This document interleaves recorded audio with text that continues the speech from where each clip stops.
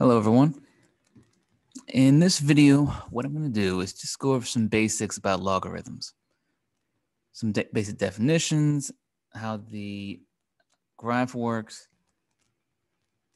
and just kind of hopefully some points about them that will help let you understand more about what we use them for and just the basic functionality. So let's start with the basic definition. I'm going to put it in general form. I have log base b of x equals y is the traditional way it's written. So even though it looks like down here, this is b to the power x, it is not. We say that is log base b of x equal to y.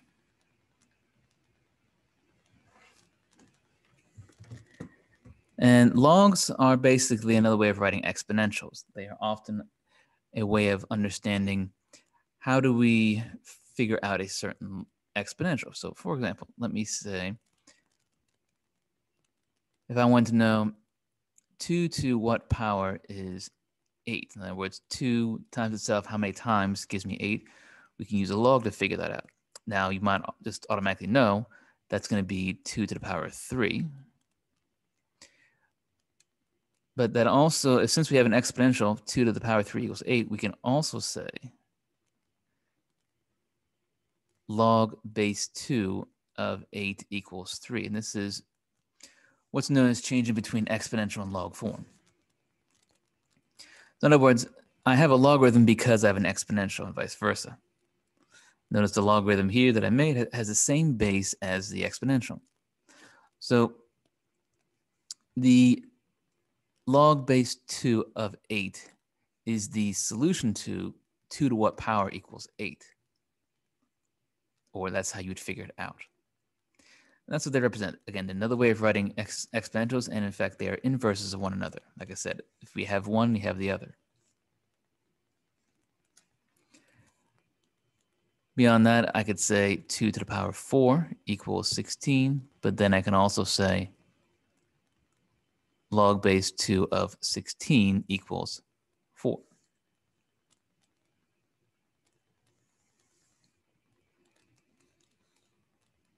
And the base can vary, but the rules are the base has to be bigger than 0 and cannot be equal to 1. As far as our domain, let me write domain here to be clear. Domain of our basic log function now. So this is our basic log function. Is going to be x is greater than 0. Just has to be positive. In other words, you cannot put a negative number inside the log. So I could not say, for example, find log of -3. Your calculator would say it's impossible. And definition wouldn't work either. The range for any log function, any basic log function, and I say basic meaning that I haven't modified it in any way, is all real numbers.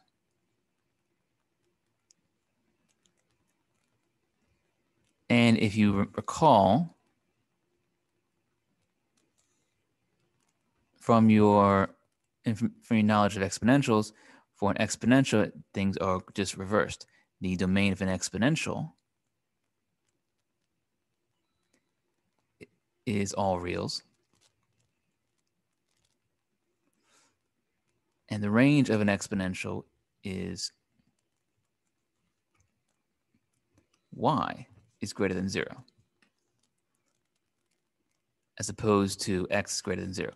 So in true inverse fashion, they are switched. The domain of one is the range of the other and vice versa. Now for a basic graph, I'm going to do a sketch and then I'll show you an actual graph.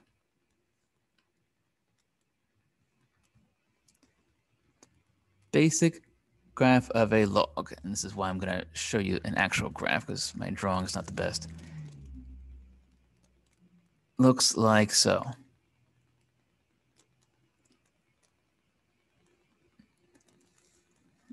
And in fact, let me give myself some more space here.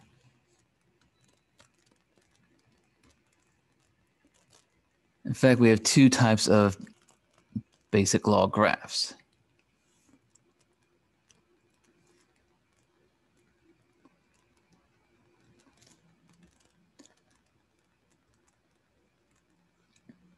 This first one that I drew here in red, this is when our base is bigger than 1.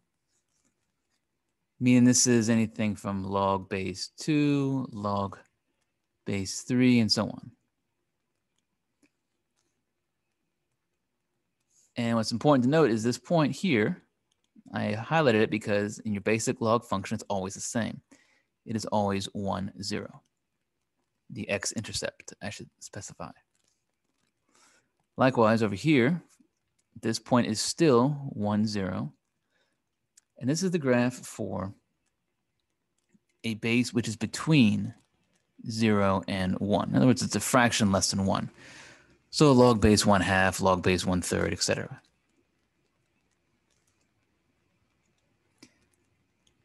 And although it looks like, if those who might be familiar with limits, it looks like the way I drew it, there's a limit to these. There is not. It's just the way that these draw. They do increase very slowly, but they do increase to infinity. Now, to give you a better rendering of this, I'm going to turn to Desmos. And you can see here the basic graph of log base 2 of x. And as you can see here, this point is 8, 3. So that is the equivalent of log base 2 of 8 equals 3.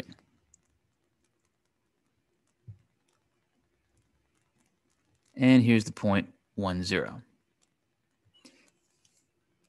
And again, I can change the base on these graphs, on these logs. But the only thing that is really, I'm going to change this to 4, for example. The only thing that it really changes is just the shape of the graph. Let's be consistent. So you can see as my base increased,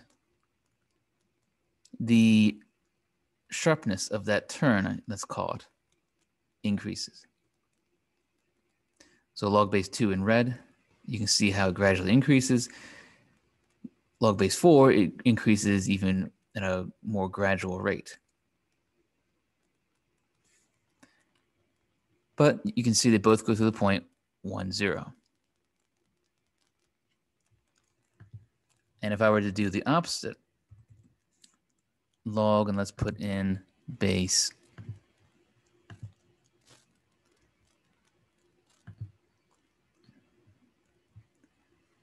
let's say 1 divided by 2. Let me be more specific. I'm going to say 0.5. Didn't really like my fractions down there. So I put 0.5 just because I think the program prefers decimals when it comes to this. You can see it's the reverse. It starts in the quadrant 1, ends up in quadrant 2. But nonetheless, they go through the same point, all of these.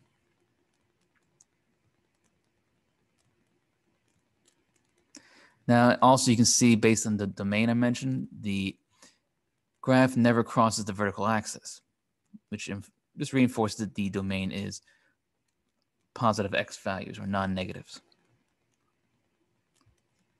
And the y values, the range, you can see can be both positive and negative.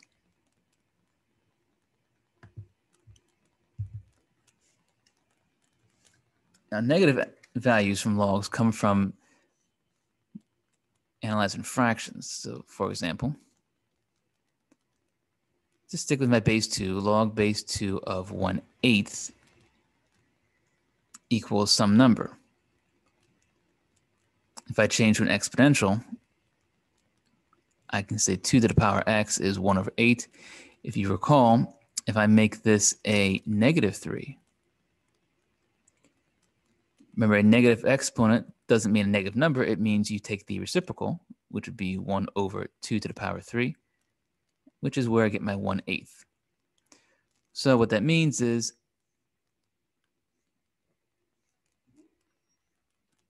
log base 2 of 1/8 is a -3, and that's where those negative values will come in.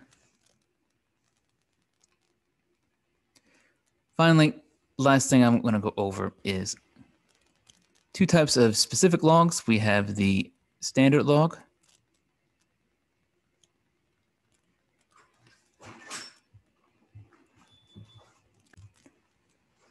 and this is also referred to as the common log, depending on what source you check. So standard log or common log. Either way, it is a log with base 10. Now, it's traditionally written as log of x like this. So if you don't see a base, you can always assume that the base is 10. And the graph looks the same as the one up here in red. Still through the point 1, 0, it's just everything's based on base 10. And then we have our natural log. And that is either log base e, as I've written here, or more traditionally, it's written as natural log like this, ln, as a lot of people say. And going one step further, usually it's even written like this.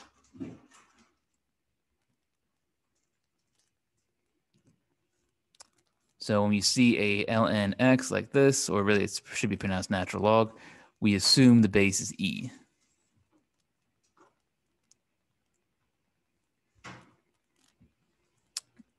Again, e being the non-terminating, non-repeating decimal, 2.7182, and so on. And again, because that number is bigger than 1, both of these are going to mimic this graph here in red. And they will both go through the point 1, 0. The other points will be slightly varied, but they still would look just like that.